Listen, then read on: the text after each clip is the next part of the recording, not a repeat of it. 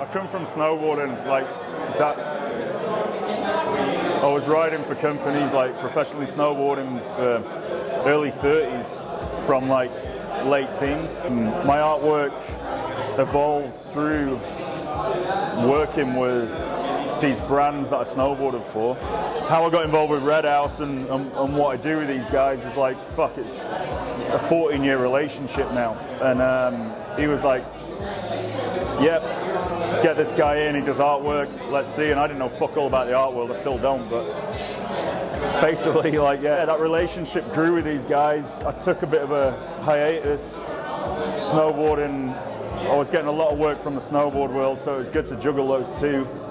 It's different styles. Like, it's just been good working with RedHouse like that, because I can show a part of an art style that, yeah, this shit, I do this shit all the time, but that stuff, the abstract stuff, is just loose, it flows.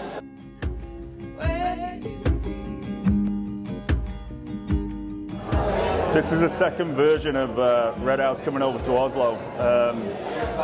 We did one back in 2019, me and Danny, and the feedback, everything about it was, yeah, shit hot basically.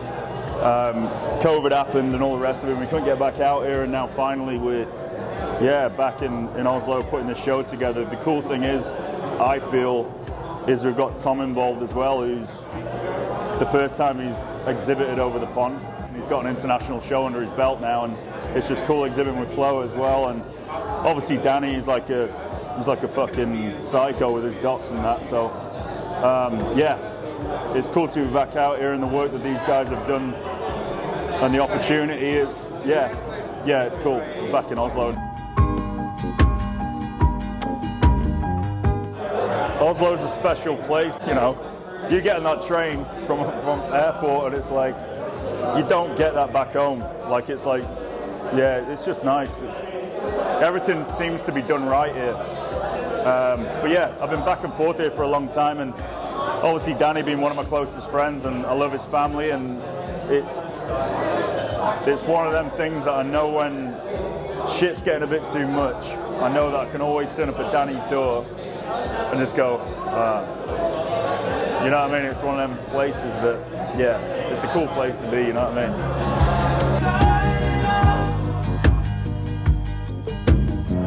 I can't really answer like Oslo means this, that and the other without it sounding like really hippie or something, but it's just a fucking cool city that I like to hang out in, and more so, I like to be here with my mates, drink beer and do an art show.